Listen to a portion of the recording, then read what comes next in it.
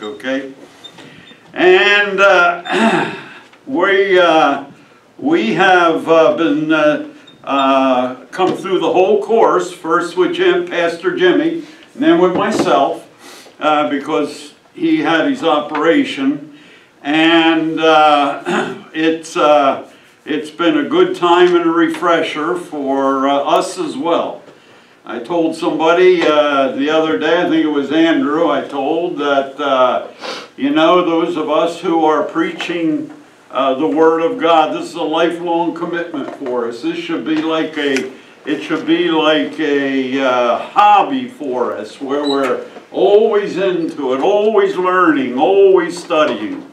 And so I hope you guys will catch some of that burden in your own lives, and a burden to be faithful. Now, last week, we talked about a number of things. We talked about outlining, we talked about introductions.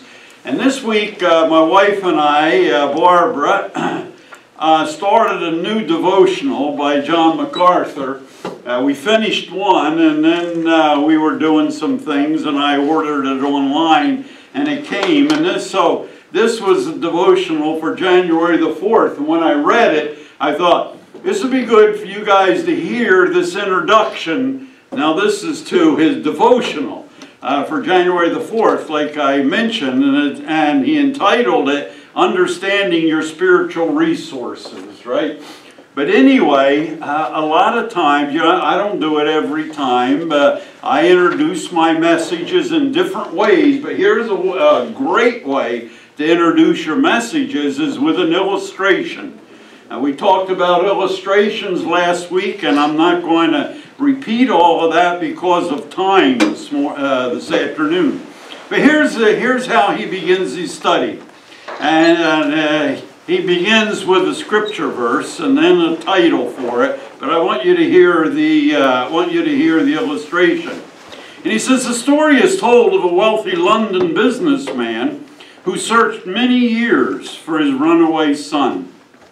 One afternoon, he was preparing to board a train in London when he spotted a man in ragged, dirty clothing begging for money from passengers along the station platform.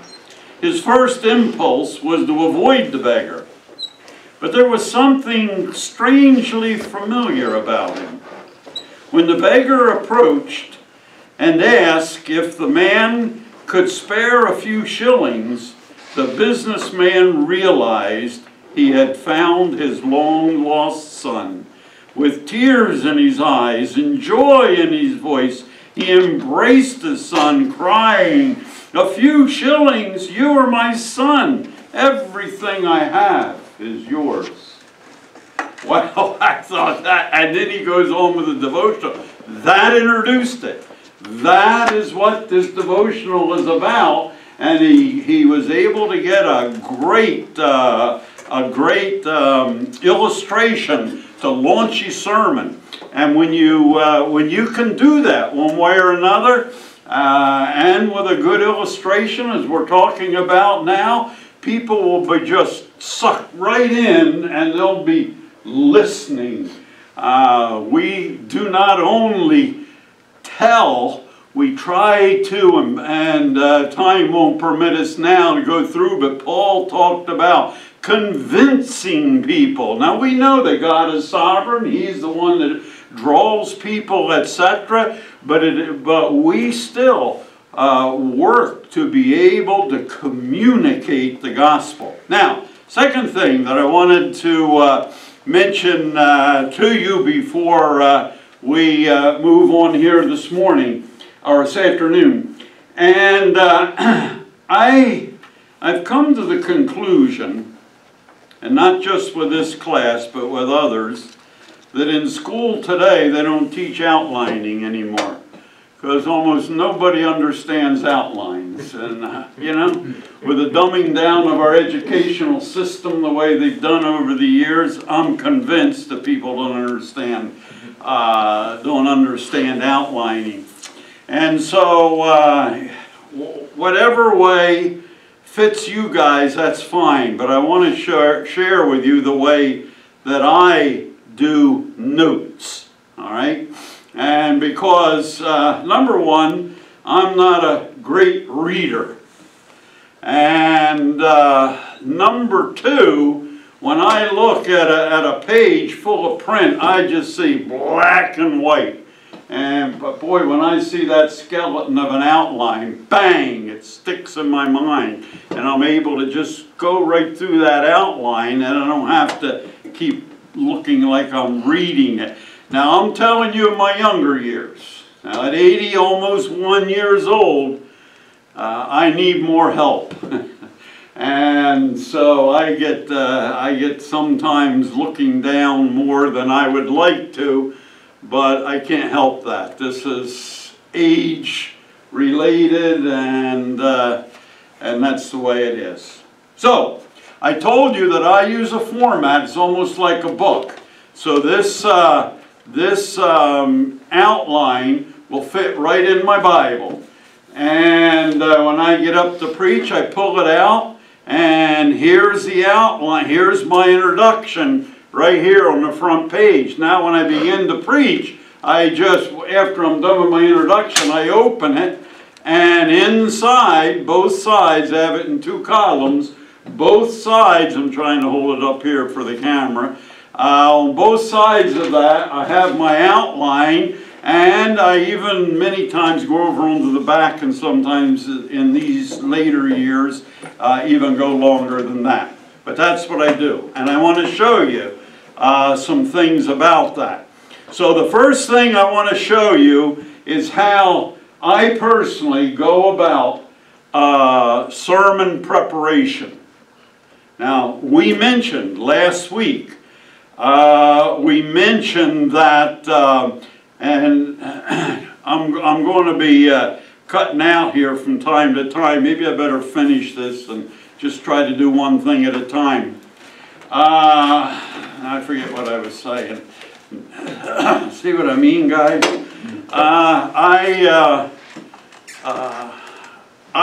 In my sermon preparation, and this is what I want to impart to you, the importance of understanding the text, what it is saying. You can write some stuff down out of your head, just shoot from the hip or do whatever you do, and you can choose a big idea. But that may not be the big idea of that passage that you're working with. Now, we're going to be teaching the Word of God. We need to be faithful to the Scripture. The Scripture is the basis. Now, we talked about illustrations. They only help us to clarify for the 21st century mind some of the things that we have studied and what the Scripture is saying. And we talk about an introduction. We talk about other things.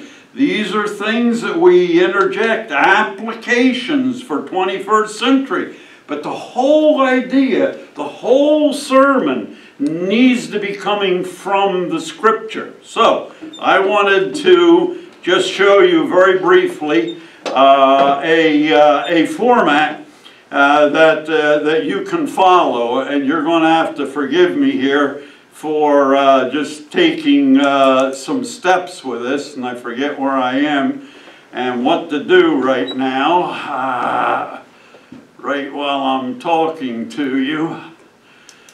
Oh, here's what I do. I have to do that, and then I have to put that away, and I'm going to put our notes away here for a minute, because I want to show you, as I already mentioned, the process that I do. And I'm not saying you have to do it this way, but this is the way I do it. And so I'm going to share with you a document here. And this document is the format for that message. Now, before I begin the message, I do my study. I do my study, and I will come back to this. You really cannot be a faithful preacher of the Word if you're not studying it, and if you don't understand it, and you don't know it. We're going to come back and talk about some resources very quickly. And these resources will help you to get into that scripture, so then you can shed light on that. Allow that scripture to just become a reality in the minds of your people, but it's the scripture that is the important thing. So here's what I do. I take my notes. I told you that I had them laid out here, and I start. Now there's my text. Now I've already put and I've talked about this passage before, but I did some work on it to hopefully help. So over here I put, are you getting my arrow? Yeah, you are. And so I put over here where I preached it, Calvary Bible Church. And 1:30, that's today, okay? So I put that in there. I have the passage. I'm going to look at Matthew 28, 18 to 20. Now, out of my study and all, trying to determine where this passage is going, the main theme, the main idea, the big idea, for want of a better term, I call it world missions is God's will. Okay? Now that's what I chose. Introduction, you notice here, I put nothing. Now then, as I'm working through that, and I've been studying and I've been reading it over and over, I'm looking for 2, 3, in rare situations, 4 points that are in that passage that passage is talking about. And some people, well, that'll be later. I'm trying to work with a scripture at this point. So I put, okay, Matthew 28, 18, the command giver. Who gave this command? All right, we'll talk about that in a minute. The second thing is the command of the sovereign one. I probably should have put the sovereign God or something. But anyway, the command of the sovereign one. All right? And then third is the promise. Okay? So I say, okay, I can see this clearly now. I can see that, and I entitled the message, Understanding the Great Commission. So, okay, we're going to understand who gave it, we're going to understand what it was, and we're going to understand how we're going to be able to carry this out. This is a big command. How are we going to be able to carry that out? All right? That's step number 2 for me. Now, step number 3 then, I come down. I'm still not going to put in an introduction. I'm going to come down and I'm going to outline, if you will, the passage so that my steps are going to come right out of the Bible. All right? The command giver, Jesus, had been given all authority. You remember that verse says, all authority, called the disciples to him, and he said, all authority is given unto me. All authority in heaven and on earth is given to me. Hey, this is the sovereign lawgiver, if you will, right? And so my first point was Jesus has been given all authority in heaven and in earth. And then I added this a little bit more here. Jesus is the sovereign God, the second person of the Trinity. He is co-equal. Here's a theological. You guys have been through the doctrine of Christ, the doctrine of God, really. We talked about the 3 persons of the Trinity are co-equal, co-existent, and anybody remember? Eternal. Jesus just didn't begin in Bethlehem. Hey, we're talking about the sovereign God here, all right? We're talking about who gave the command. Now, Then, when it comes to the command, I'm not going to read through all these. We don't have the time. The command. He told, he called his disciples to him. He said, I've been given all authority, guys. All right? Now, what I want you to do, and this is the what is the Great Commission point, the command. This was the command that he gave to make disciples of all nations. So, he says here, point number 1 that I have under that, and this is true. This comes out of your study.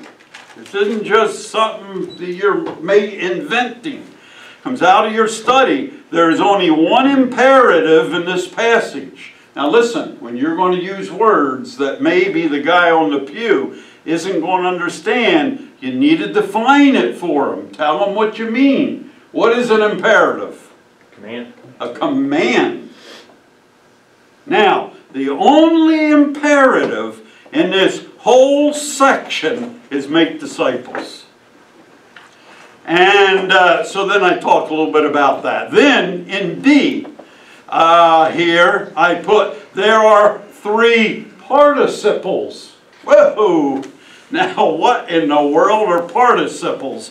And a participle is a verb form used as an adjective or as a noun. So in this case here it's going to describe a verb the same way as an adjective describes a noun. It's going to tell us something about the making of disciples. Now there are 3 of them.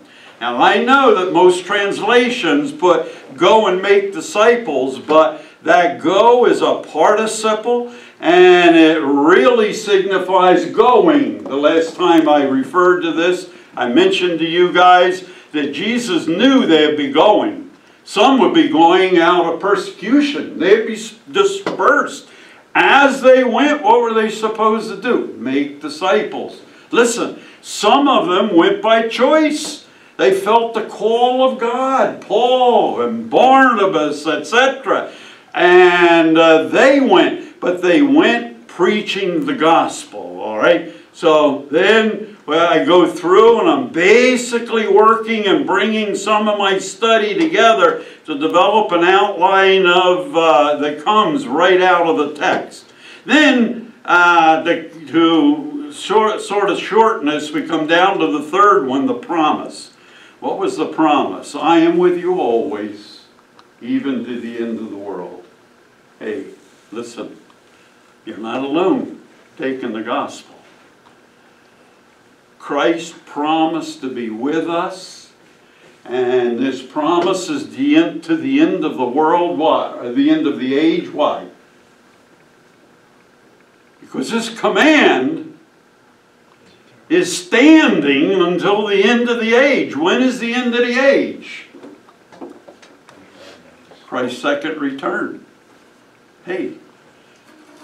As all of us go through all the way from Jesus' first, or his ascension into heaven when he gave this command, all the way to his second coming, he is with us as we are carrying this out. Now a lot of people like to look at the verse and say, oh, Jesus said he's with us till the end of the age. Well, that's true in every sense, but that's not what this passage is saying. This passage is saying, as you are going, and I have a section on baptizing, but I don't want to get into that right now for time's sake. As you are going, as you are baptizing, as you are, what's the 3rd participle?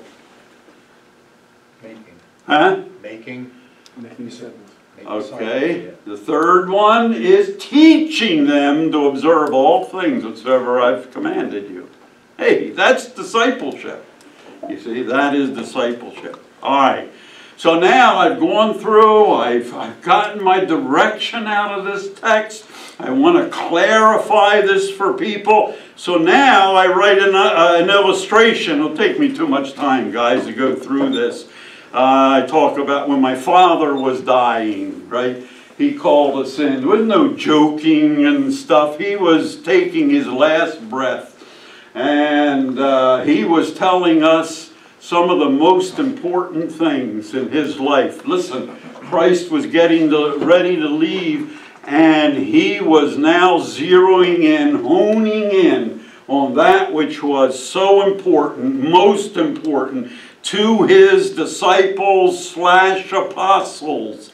They would be the ones that would establish the church, and so he gives them this message. Jesus had come to the end of his ministry. I mentioned it there. So I use that illustration to start of my father on his deathbed.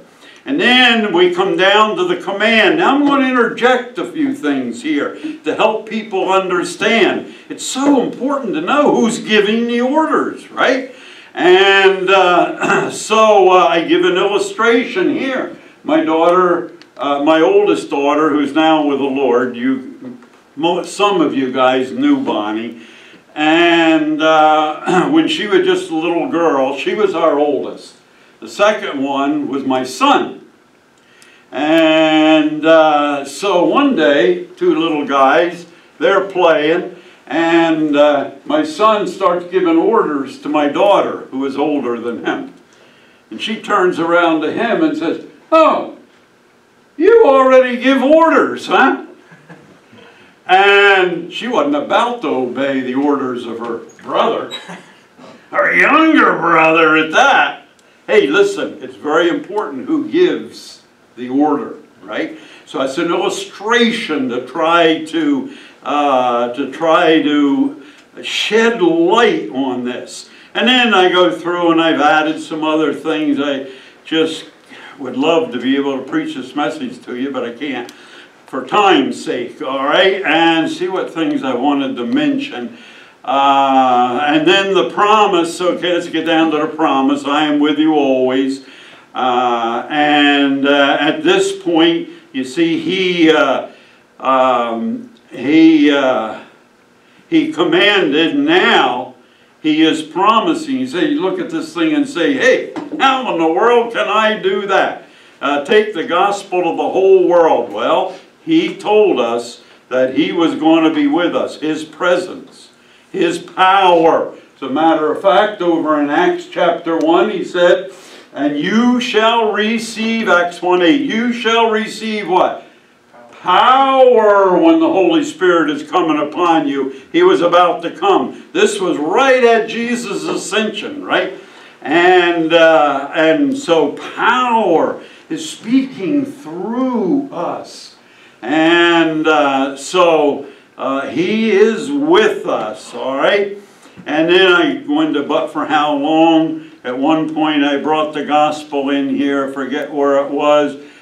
Teaching them, those all center. I forget where it is, but I camped on the gospel. Maybe you're here this morning. You've never accepted Jesus Christ. You've never been forgiven from your sin. This is all important as we're building up to baptism. Baptism is only the public recognition of all that went before of the new birth. So that's implied here in this passage. And so make a little challenge to the congregation. And then a conclusion. Christ, the eternal God, commanded us to be worldwide disciple makers. That's the command. You're a worldwide disciple maker. All right? All right? He made the process clear. His promise, now he promised his presence as we obey his command. All right? This is my conclusion. I'm wrapping it up now. How are you obeying Christ's Great Commission? Hey, sometimes it's good to just pause for a minute. Let what you just said or asked sink in like Andrew did this morning. Don't answer. Nobody answered it. It's between you and God. How are you doing this? Right? Through a witnessing lifestyle? Through giving? One of you is going to be preaching on giving. Who is it? One of you. Through praying. You pray for our missionaries. through teaching our children. Wow. What a responsibility we have. And we could go on. But, or bow your head right now and ask God to help you obey His command in one of these areas or in all of these areas. How does God want you to be a worldwide disciple maker? Ah! Give the invitation now. No.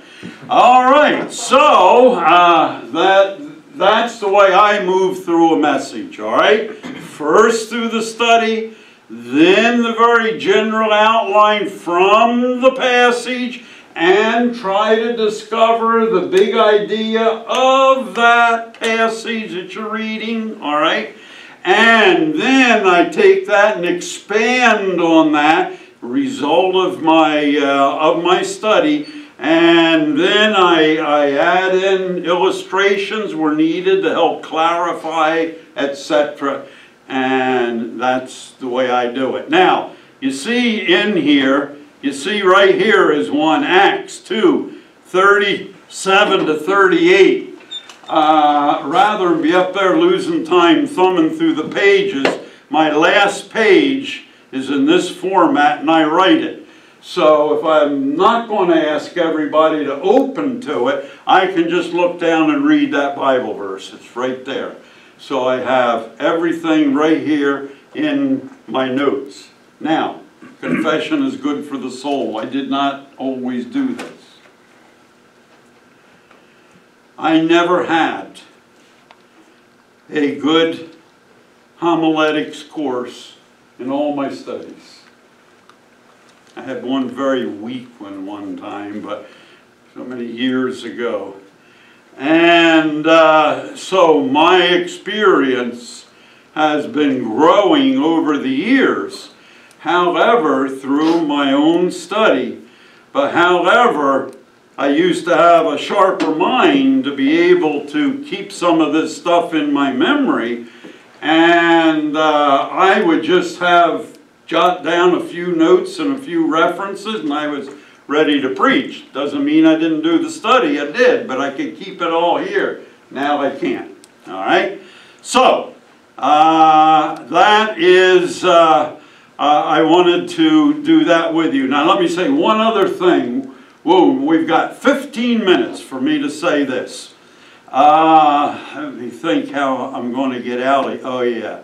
I'm going to get out of here this way and get rid of that one.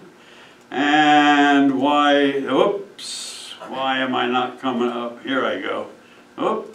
Click the video at the bottom there below. The camera button. Right Camera, there. oh yeah. Oh, I think you have to stop sharing first. Yeah, you're still sharing. Oh yeah, that's why. Yeah. All right, There see you are. that? You're back. When all else fails, bring your grandson along. Bring it back in. All right, so now I wanted to talk to you about study. And you guys were supposed to read the notes. And we're going to check in there whether you checked off whether you had read them. Pastor Jimmy included a section in here, very good section, on resources. Begins on page 21. Now, guys, listen. If you're going to study the Word of God, there are at least some very basic resources that you have to have. You're going to have to make some investments along the way. And you're certainly not going to make the investments all at one shot. But you're going to set that goal, you're going to work at it. I don't want to read through every one of these, but these are excellent. I personally had most of these. I've given almost all my libraries away now at this point, but I had them. Andrew has some of them, Pastor Keith has some of them, etc. Come over to page 22, we see the commentaries, right? And I hope you read Spurgeon's quote there, number 1 on page 21. Come over to page 22 now. The necessity of not always reinventing the wheel. There have been people who have dedicated their lives to study, etc., have written things that we can draw off of that. They have backgrounds far beyond anything we have. And so we need to take advantage of it. Right? Wycliffe Bible Commentary, an excellent resource. One that I almost can say this, I never preach or prepare messages where I haven't checked with the MacArthur Study Bible or the MacArthur New Testament or the one for the whole Bible. Excellent, excellent material. And the reason I do that, and I usually tell young guys, find a commentator that you can really trust. For me, it's John MacArthur. Not that I learned everything from him, but it just seems like everything that when I come to look at what he has, that's what I was taught and what I believe. I've come to trust him, trust his study, trust what he's done. So I always come back. It doesn't mean I necessarily agree with every jot and tittle, but I always check with MacArthur. Pastor Jimmy gave you a web address to download that for free on your cell phone. Now some of you, I know cell phone, computer. I know there's a lot in between.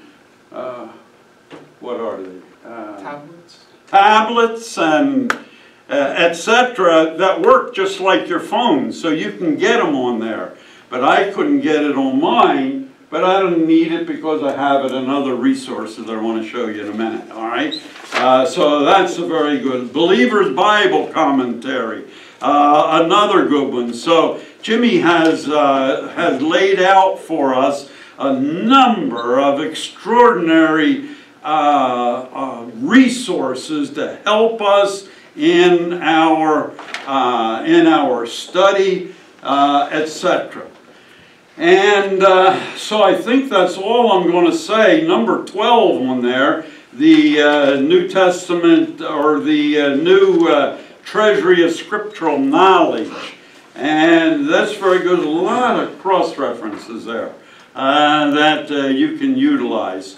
So there's Vine, there's Holman, etc. Look at those and see if you can afford them. Now, I'm going to take a couple minutes just to show you something else.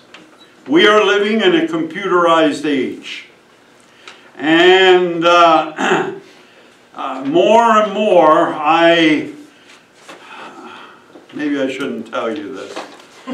More and more, I went less to my books and more to my computer because I had the same books on my computer. And so, what I want to tell you is that there are several different Bible programs. Now, there's an expense. If you were to buy all of these books that Pastor Jimmy recommended here, I'm sure you would be over $1,000 if you bought them all. Books are expensive. Bible programs, some of them are pretty expensive, but not nearly as expensive as buying the individual books. And so you sort of have to weigh it out.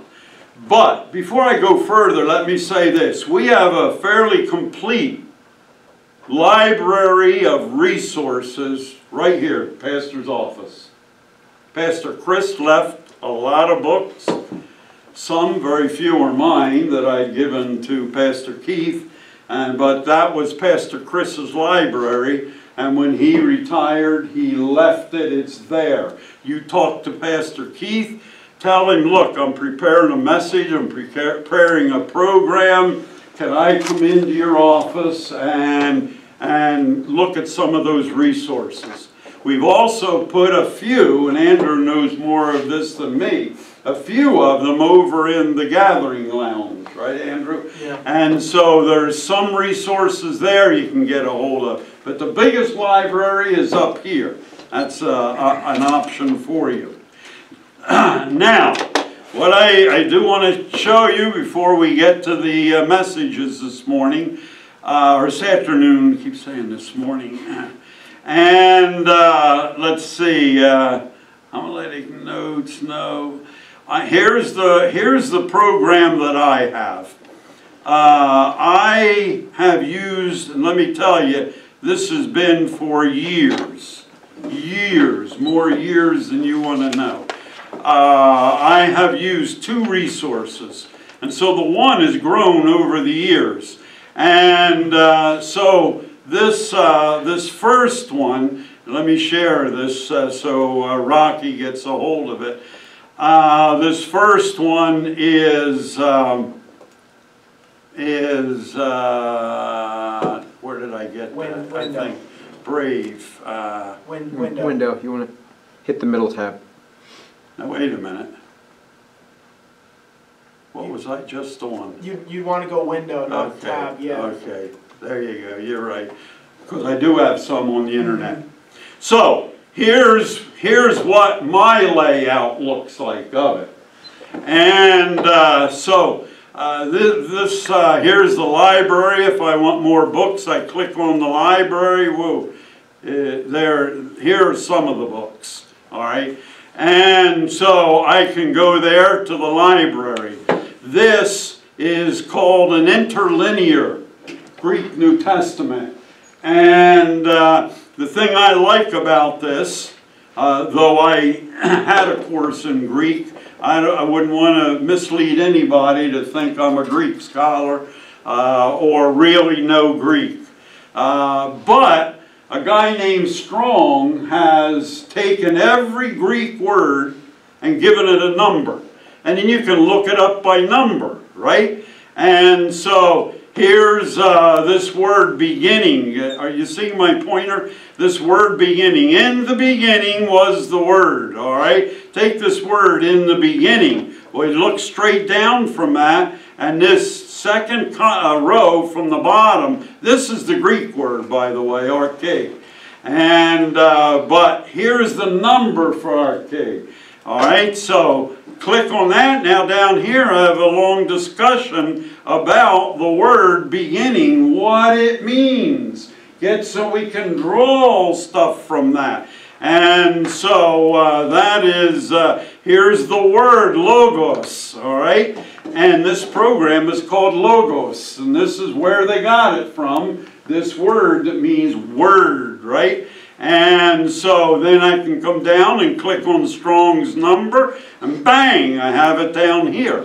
I can go over here, and I already have it set for John 1:1. Now this first one is the MacArthur Study Bible. All right, now MacArthur's going to start studying. You say, oh, that's pretty small. Okay, well, we can resolve that. We come down here, and it says, float this screen. Now, you guys, Rocky, you're not going to see this one. But anyway, whoop, neither are we. So it's back behind here somewhere. Let me see. Maybe it's this. Okay, I'm not going to get it. But I can float that screen and go over there, and I can see that one window will fill the whole thing. I have things down here, dictionaries. I have, I can't even remember all of their names. These are Bible dictionaries to look at the meanings of the Greek words. They don't always mean what you think they might mean, and so we can check them. All of these are commentaries. Here, up here in this window is Wiersbe's, all right? So I have his B series, I have his New Testament, his Old Testament, right?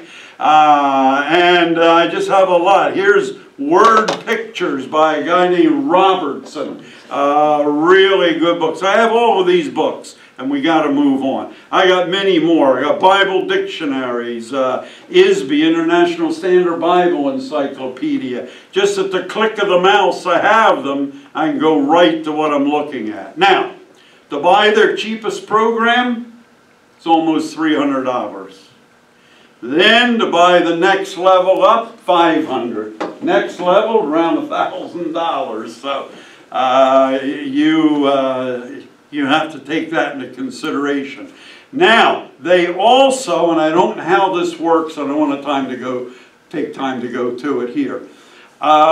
They also say a free registration for the online version. Now, I don't know whether that means it's free or not. You can go to Logos and you can look for it, see if you can find that. If you can do it online and it's free, well, great. And so, oh, here's the full window. I knew it was hidden back there. It is free, but it's basic, though. It's what? It's free, but it is basic. Oh, it is like basic. Like those books like you have there, okay. you never get in there. Okay. And you can also, I forgot to mention, get the basic one. But you don't get a lot of stuff like Danny's saying. Now, there's one other that I want to recommend to you. I don't think it's quite as user-friendly, but my very first Bible program years and years ago, and I still use it till I went to Apple, and now it's more difficult. But now I'm going to get rid of this first, so I'm going to dock that window, and now that's back, and then I'll get rid of this. And so stop sharing, and it's called Online Bible. This guy used to always give it for free and has a lot of resources. Not many contemporary resources. A lot of those that are what they call in public domain, but very, very helpful, and I don't have time to go and show you what it looks like. I don't know why I can't get on here. Hit the camera, second from the left. Oh, yeah. There you go. There you go. So, anyway, Online Bible, maybe not quite as... Somebody turned their mic on. Maybe not quite as user-friendly, but has a lot of good information on there. However, in order to include some contemporary things, like the ESV, they have to pay a royalty, so they pass that on. So you can get a CD for a little less than $40, and it just has so many resources that you won't use hardly, you won't scratch the surface with it. And for you guys with Windows, you get all of that. I have a stripped down version of it that will work on Apple, but it serves my purposes and I use it all the time. Okay? So, I wanted to have that time to talk to you about resources. Guys, you need resources. Come here to the office and use them for free. Yeah. Pastor Jimmy was... Yes. Yeah, and down here. Jimmy. Go ahead, Jimmy. I just want to make, mention to them Loridian. L-A-R-I-D-I-A-N. Loridian. That's a software they can get, and the very entry software gives them quite a number of commentaries, quite a number of things you mentioned, for $99. Wow. It'll work on their computer, it'll work on their Android, it'll work on their tablet. Loridian. It's much cheaper, but still very intuitive, like Logos. Very good. Thank you, Jimmy. I'll look into it myself. Bible. Loridian. Okay. You guys got that? And you have to have resources. You can't just get up and shoot from the hip. And these resources are what help you to develop all the different areas that we were talking about in order to preach a message that is Bible-based, that is passage-based. We call that expository preaching, all right? So I hope you guys will do that. All right. If it sounds like I'm rushing things, I am. Because I want to get 2 guys in here today.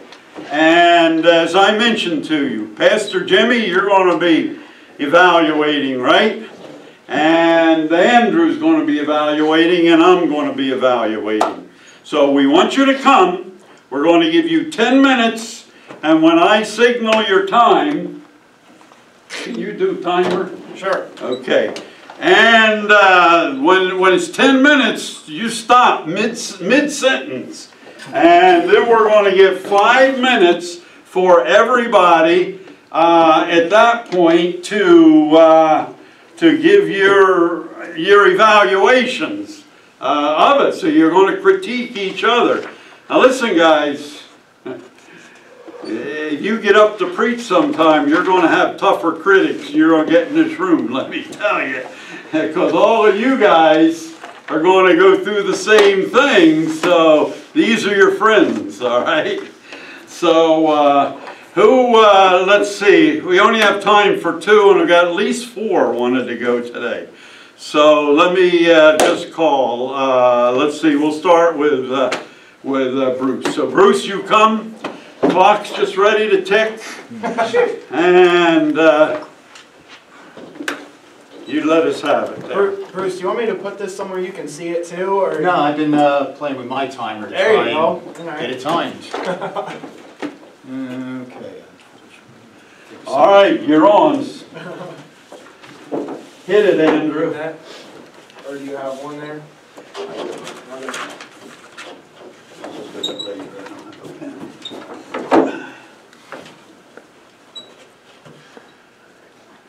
Ready? Yeah. Okay. Question for you. Days or ages? Genesis chapter 1, verses 1 through 31, no doubt the easiest place to find in the Bible, describes God's creating the universe and its contents, where each stage is done in a day, and each passage ends with, and the evening and the morning were the first day, on the second day, and so on. Questioning whether they are standard 24-hour days or symbolize longer periods of time, which Charles Ryrie calls the day-age idea, basically questions whether God's ability to do the miraculous. So when is Scripture to be read and understood literally? As the Bible's first book, Genesis sets the stage for everything that follows. God wants His Word to be understood by everyone. Therefore, it had to be written in the most understandable fashion, which Richard Emmons, writing in Israel My Glory, says, interprets words and phrases using their normal, usual, customary meaning, including the use of figures of speech. So, in other words, to be read literally in the context of the passage, and I'll touch on interpretation and translation shortly. Despite controversial issues like the safety of COVID vaccinations, people generally trust science to solve problems and answer questions beyond the grasp of the everyday person. Science-based subjects taught in schools prepare students for jobs in engineering, teaching, medicine, and bolsters this trust. Science typically relies on tangible evidence, testing or observation to answer questions or develop theories. Hence, science eschews the biblical account to estimate the ages of the universe and the earth. Astronomy and geology are based entirely on processes occurring over huge periods of time. The estimated age of the universe is 13 billion years, calculated by observing distances between galaxies and the rate of speed they are moving away from each other. Imagine baking a loaf of raisin bread where, as the dough expands, the raisins move apart in different directions. This derives from the Big Bang Theory, which assumes all matter started from the explosion of a single point called a singularity, and just expanded. I kind of think it's interesting that when they discuss the Big Bang now, they drop the word theory, except in the TV show. Anyway, Earth's age is estimated to be about 4.5 billion years, forming from a cloud of material that developed the whole universe, the whole solar system. This estimate comes from radiometric dating, which measures decayed substances from naturally occurring radioactive material in rocks Then, using known rates of the material's decay, they develop a ratio to the remaining radioactive material, and it's science's best guess at Earth's age based on the oldest known samples. So are the universe and Earth really this old? The Bible gives no clear indication of the time between creation's last day and later events. Christian believers attempting to biblically support the day-age idea cite from 2 Peter 3:8 that with the Lord 1 day is as 1,000 years and 1,000 years is 1 day. Or in Daniel 9:24-27, events prophesied to occur over a period of 70 weeks should be taking place over 70 times 7 years.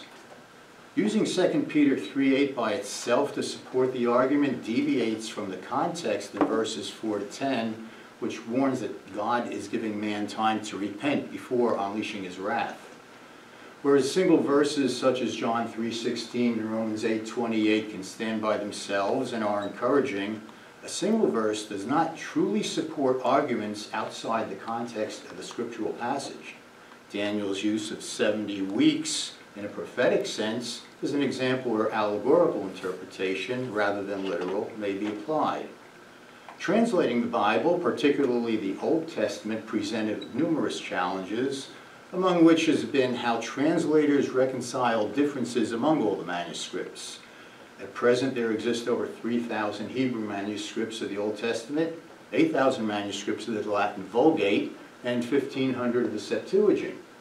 With all these many manuscripts available to examine and compare, textual scholars have reconstructed the original text with more than 99.9% accuracy. This reliability allows analyzing the biblical passages pertaining to creation to also support the 24-hour interpretation of day and literal meanings elsewhere. John MacArthur states that God created the universe and world by his word ex nihilo, that is, out of nothing, implying God's existence before the events. Genesis 1, verses 3-5 reads, "And God said, 'Let there be light,' and there was light. And God saw that the light was good. And God separated the light from the darkness. The light he called day, and the darkness he called night. And there was evening, and there was morning the first day." Both times day is singular in the Hebrew and Aramaic, therefore also in English, with no implication anywhere else in the passage that time is more than a single day. Additionally, evening and morning, the normal diurnal rhythm, do not indicate either period extending beyond their norms. Just as God's creation started in darkness or night, Jewish holy days start at sundown. Hence, the evening-morning description carries the promise of a new day following the night. The Hebrew word yom for day is used in all of chapter 1's creation narrative, including its plural form in verse 14. Strong's Exhaustive Concordance defines day as meaning to be hot. A day is in the warm hours, whether literally from sunrise to sunset, or figuratively, a space of time defined by an associated term. In verse 5, the associated singular terms evening and morning preclude interpreting more than one of each. Strong's Concordance lists only one different form of day in Genesis, used in chapter 32, verse 24. "And Jacob was left alone, and a man wrestled with him until the breaking of the day." Obviously, it meant the morning of that following day.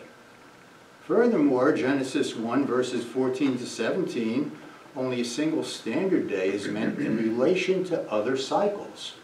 "And God said, 'Let there be lights in the expanses of the heavens to separate the day from the night, and let them be for signs and seasons and for days and years.' And it was so. And God made the two great lights, the greater to rule the day and the lesser to rule the night, and the stars. Seasons and years are made up of single days." Chapter 33 of Jeremiah primarily describes God's assertion to keep a descendant of David to rule over the descendants of Abraham. In verse 25, God, in reverse fashion, affirms this covenant equally as binding as his design of days, seasons, and years.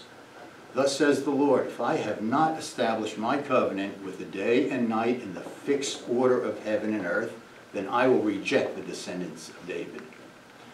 In chapter 1 of Genesis, only a literal 24-hour day can be surmised for each of the 7 days in the creation narrative. Why would God need so much more time when speaking everything into existence to begin with? I described the day-age idea as an example of misunderstanding Scripture by not reading literally and in context. Figures of speech and symbolism are more readily recognized when reading literally and in the context of a particular passage.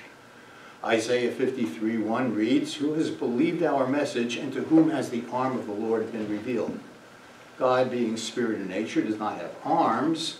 However, in the context of this prophetic section, arm represents God's strength. Jesus' great commission to make disciples requires believers to know Scripture. Christ-focused witnessing can go off the tracks with questions like, was the Red Sea's parting literal or symbolic, or was Jesus real? Out of respect to the listener, address such questions, but don't let them become debates or mini-sermons. As Paul admonishes us in 2 Timothy 4, verse 2, preach the word, be ready in season and out of season, reprove, rebuke, and exhort with complete patience and teaching. And here we have another example of recognizing a figure of speech, in season and out of season, where it does not mean the annual seasons, or planting or harvesting, or mating or calving seasons, but be prepared to present the gospel of Christ at any time a scripture discussion or witness opportunity arises. I'll try it out. 30 seconds. Let's see. I'm sorry, I don't know what to do. I guess I spoke too fast. There you go. And I'm not going to say any questions. Oh, you can because they do it don't- less than 10 minutes, that's no problem. Yeah. Are you done? Yes, sir. Okay, good. All right, hey, you heard it. Anybody have any message of critique for Bruce? Jimmy, you can answer, or you can speak up too. I don't know if you got that. Anybody? Well, Bruce, Yes. the sheet, Jimmy, you're breaking up I'd on say us. that you were, I said, as a, well, this is, hold on. As I go through the sheet on different aspects for evaluation, I think Bruce's material obviously was well organized, well, it was well defended or whatever, and he was confident in sharing it. I have to say though, the presentation came much more as a teaching / lecture. I realized at the very end, Bruce brought it home to a sense of, well, as Christians, we should always be ready for an answer. I think he spoke clearly. I think he spoke at a good pace. I think that he was confident. He didn't have any ums or or things that take your attention away from what he was saying. I had to say that in 10 minutes he gave buco information, which for the average listener might have had some challenge to remember it all. On one hand, it was very, very well done. On the other hand, expository preaching. Again, I just rest on the fact that Bruce, it was a good lecture, and that's where you left me. Okay, sounds good. And anybody else before Dave comes up? No, go ahead, Dan. To me, it felt, like I said, I commend him for being up there and everything else, but it did feel like a lecture to me. If anything like that, it's just like you went to a science class and explained certain theories and everything else. But like something that I would take away and be able to share with somebody, I could. Okay, good. Good, thank you, Danny. Somebody else? I thought at the end we got to you believe it's a day is 24 hours, and you don't believe the day is 1,000 years. We got that. Did I get that right? Correct. That's what you believe. So you got that across. I like that. I think, oh, sorry, go ahead. Well, I was just going to chime in with what Mike said, that I thought the topic was a really great topic. I would love to sit and converse about that, you know, because it's not, in my mind, that's not debatable, but you gave all the debates on it, and there is a lot of debate, but for me, I like the grammatical, historical approach to hermeneutics, and that seemed to me to be the right interpretation of that. But as Danny said, and I think Jimmy said, that was a lot of information in a short amount of time. Good lecture.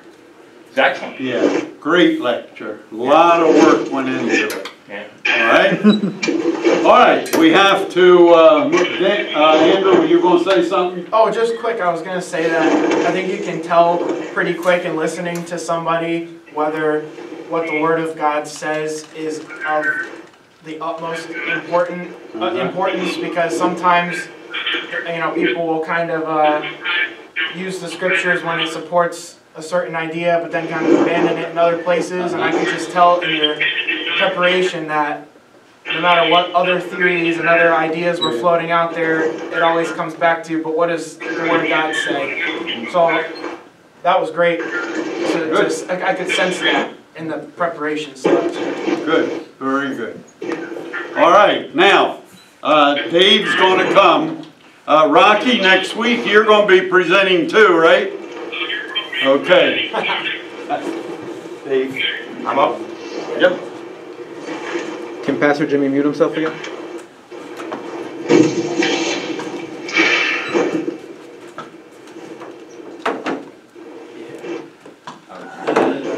We all set? yeah. Okay. Tell me when. Actually, maybe we can have Pastor mute the microphone before we start.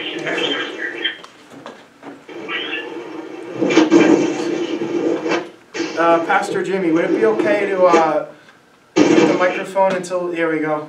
Okay, you can go ahead then. Okay. You can mute his. No, he muted it. Got it, sorry. Okay. Turn in your Bibles, if you would, to Acts chapter 12. We're going to look at verses 1 through 11. In this passage of Scripture, we see that the early church is going through a time of severe persecution. Let me summarize the action for you. In this passage of Scripture, the Apostle James is violently killed by Herod. When Herod discovers that this pleases the Jews, then he arrests the Apostle Peter and throws him in jail, hoping to do the same to him. Then what we see is the church is earnestly praying for Peter. Then we come to see Peter in jail, and what we find is that he is bound between two soldiers and he's sleeping. And then he is miraculously delivered. In these events, we should see that God is sovereign and we must trust him. The star players, James and Peter, made up 2/3 of Jesus' inner circle. Jesus worked closely with Peter and the sons of Zebedee, James and John. And God permitted James's life to be taken and Peter's life to be spared. Why did God do this? We don't know. There's no significant difference between the behavior of the two men that suggests that they should any action should be taken one way or another. And Scripture does not reveal God's reasons. But Romans 9 teaches us that God is sovereign, and what he does to serve his purposes. We need to recognize this. In this passage, someone did recognize this, and that's the church. We are told that while Peter sat in jail, the church prayed. This is an important event. It's one line, and it's easily overlooked in this passage. We need to be careful about that. 1 Thessalonians 5:17 tells us to pray without ceasing. And praying to God, we acknowledge His sovereignty. They could have been out plotting an escape for Peter. They were found praying on his behalf. We need to see the importance of this and do the same. Back in the jail cell, Peter was sleeping. Does this sound like Peter? Why was this man sleeping on a night before his certain death? Peter was impulsive, he was impetuous, he was act now, think later type of guy. I'm talking to a bunch of guys here, I bet you can relate. Peter was the guy that cut off Malchus's ear. Do you remember that? Jesus was about to be arrested. He pulled out what amounted to a jackknife and sliced off the guy's ear. It was embarrassing for him when Jesus had to reach down and reattach it. But why is Peter changed? Well, I suggest 3 reasons. Number 1, he has learned from his experiences. Secondly, Jesus had told Peter something about his future. And thirdly, Peter has the Holy Spirit reminding him of these future things. Think about this. Peter had lived 3 years in a day-by-day walk with the Lord and had some difficult experiences. In addition to the Malchus's ear episode, he also had almost walked on water, did so for a little bit. I remember Andrew talked about this a few weeks back. And as soon as he took his focus off the Lord, he began to sink. But also he publicly denied that he knew Jesus 3 times. He also had some good experience. Remember that Acts 5 teaches us that this is not the first opportunity for Peter to be miraculously delivered from jail. Through these experiences, Peter had learned to trust God. And as we live our life, we will do the same.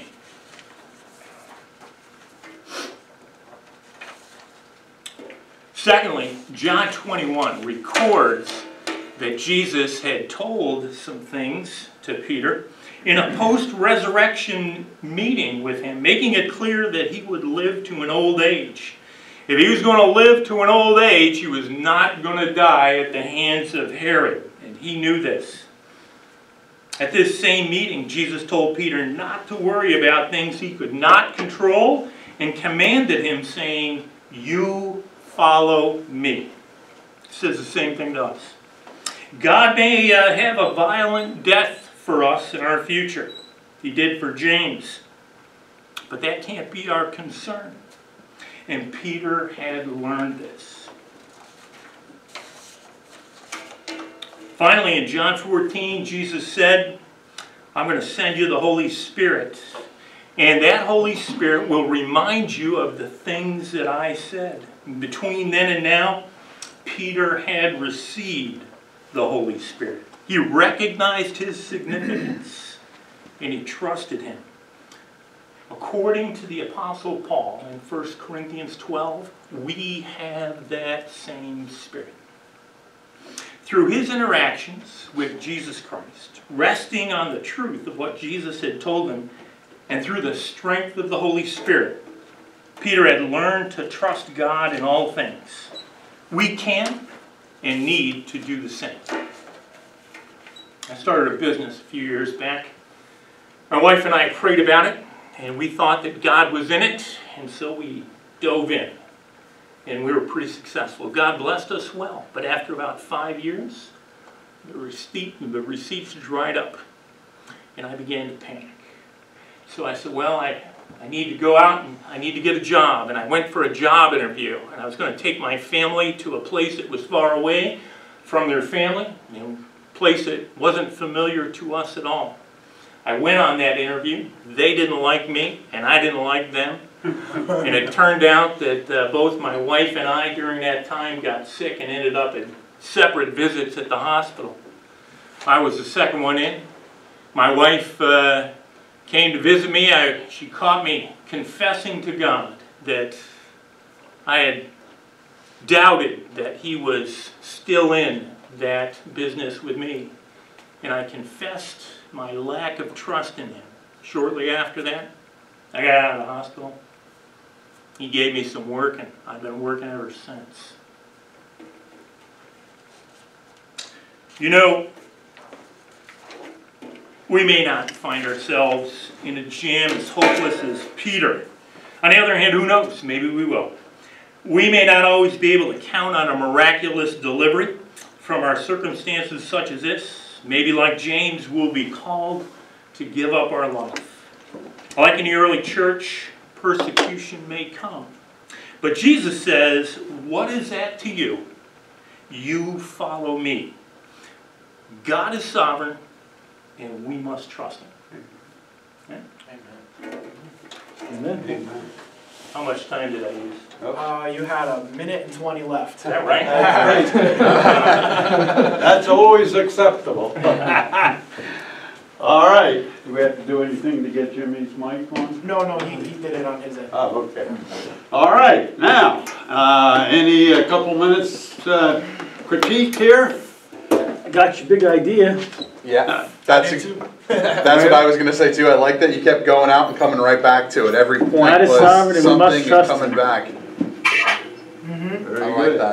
Good. Very good. Anybody else? Elijah. I was just going to say, it sounds like Pastor Jimmy unmuted once. Oh, Oh, no, Pastor Jimmy. looks like Rocky muted himself.